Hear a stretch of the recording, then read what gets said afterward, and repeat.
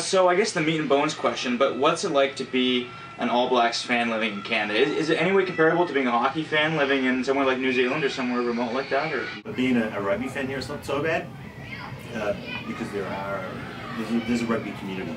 Yeah, there is a rugby community here, so you can get a sort of a sense of a feel for it. And Canada has done well traditionally in the Rugby World Cup too, so you can get a sense of it. But it is hard sometimes sitting there, watching every game. At home I know I'd be watching it with a huge group, whereas sometimes I'm just sort of watching it with my kids. So. Right.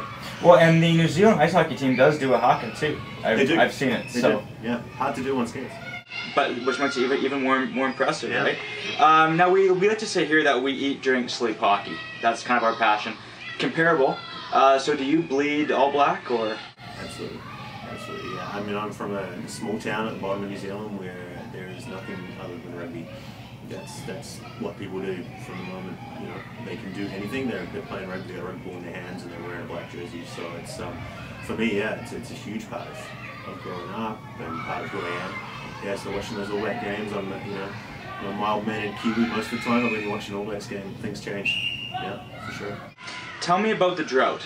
They haven't won since '87, which is when they hosted, which means that they haven't won since I was born. Mm-hmm. How does that? Thanks for bringing that up. Yeah, how does that weigh on you?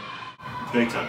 Big time, yeah. It's a huge thing for New Zealanders, and especially having travelled and lived amongst rugby communities in life, you're constantly given reminders by it, especially by Australians, of the drought.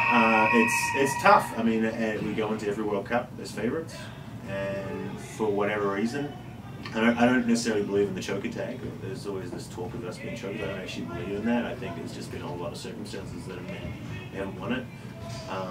But yeah, it's tough.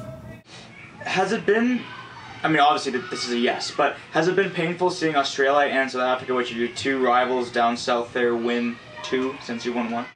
Incredibly painful. And more so